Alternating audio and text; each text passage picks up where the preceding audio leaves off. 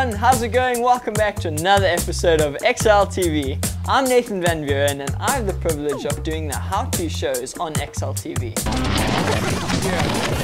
Hey everyone, we're back here for XL TV. Today we'll be showing you the basics on how to cross it. Hey, we're back here for XL TV and today we'll be showing you how you can do basic slides on a longboard. So we're currently in our garage / toy room, which holds some of the gear that we use to film XL TV. So over here we got one of my favorites. We have windsurfers. These are super awesome. We take out on the really windy days. And then moving over, we got a couple surfboards, which are really awesome for when the waves are cooking. We go out and take these. And then one of my personal favorites, we have hydrofoil boards. These are awesome when the waves are, it doesn't matter what it's like, you take these out whenever it's big or small. These are really awesome.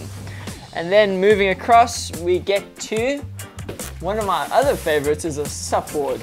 So this is really awesome. It's like a really big surfboard, but you stand on top and you have a paddle. And that's really good for your fitness and your core and your back. So one of my favorites as well. And then moving up, we got the longboard, one of the awesome sports that I love to do, and when the waves are kind of small, take this thing out, go for a ride, have a lot of fun. So that pretty much sums up this part. Let's take a look over here. We have these big boards, and these are for what we call downwinding. So these boards play a big part when we're out in the ocean doing downwinders.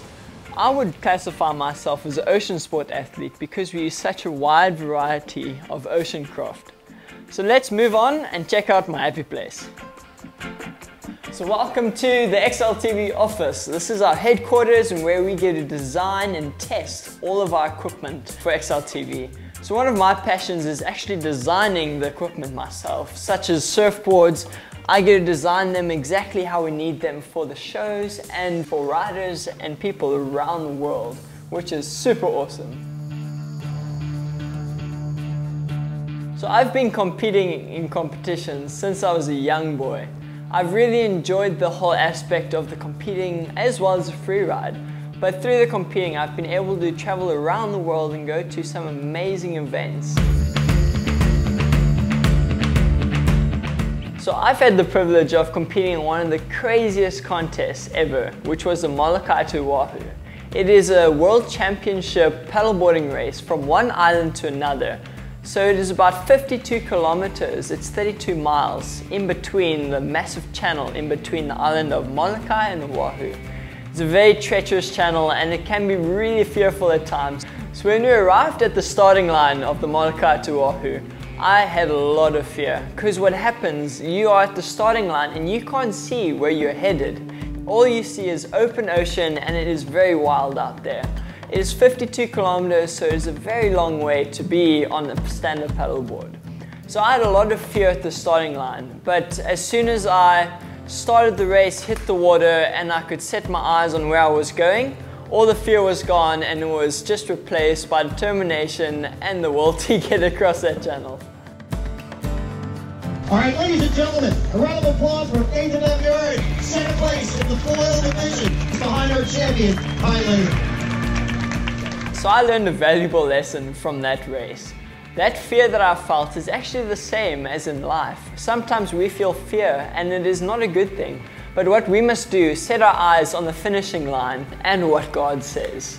So one of the amazing scriptures in the Bible that relates to fear is in Psalm 56 verse 3 to 4. And it says, "When I'm afraid, I put my trust in you. In God, whose word I praise. In God I trust, I shall not be afraid." So this scripture can really relate to us. So what happens when we're in life and we see turmoil around us and everything may not be going as we think it might?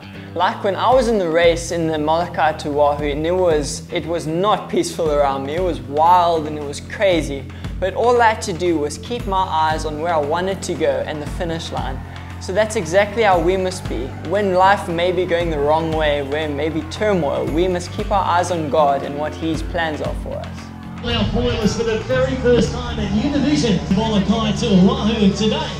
So I just want to encourage you, if you're facing storms in your life and it may not be going how you want it to, just to really put your faith in Jesus and He will help you overcome the obstacles in your life.